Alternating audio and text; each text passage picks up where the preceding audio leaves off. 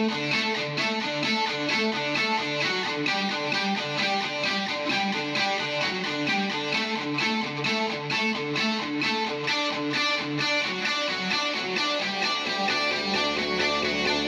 you're surrounded by darkness, open your eyes. Look around you.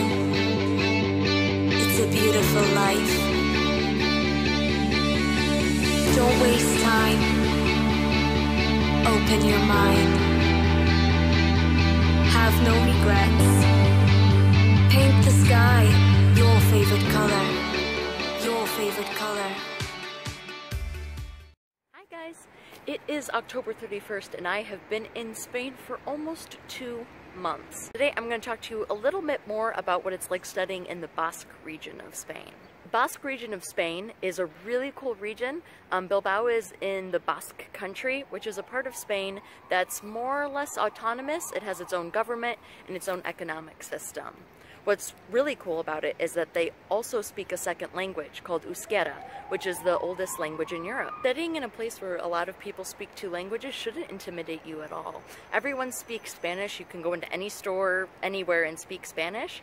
But it's really cool because when you study here, you pick up tidbits of Euskera or Basque. Especially amongst university students who go here, you'll hear a lot of colloquial Basque words like egunon, which means good morning, agur, which means bye, eskerrik asko, which means thank you. I've already picked up a lot from my Basque friends, and it's really cool to learn yet another language while I'm studying here. Basque culture is really fascinating too.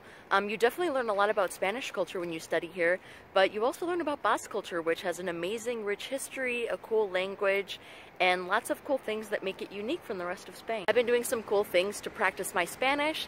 I'm working tutoring English to a couple local girls who are 9 and 10 years old, which is really fun. I'm also volunteering for an organization called ILSTU, where I play with their kids to help them learn English, and I practice Spanish a lot there too when I talk to the parents. You are also presented with a great way to practice your Spanish when you go on excursions with the University of ILSTU. They'll take you on a few excursions to places like Guernica, Toledo, Madrid, like I've mentioned before. And when you're there, you always have a tour guide who is usually speaking in Spanish. And in addition to learning a ton of cool culture and seeing some of the amazing, beautiful places in the Basque country, you get to practice your listening skills. I've loved learning more about Basque language and culture. It is such a fascinating part of Europe that I didn't even know existed until I came here.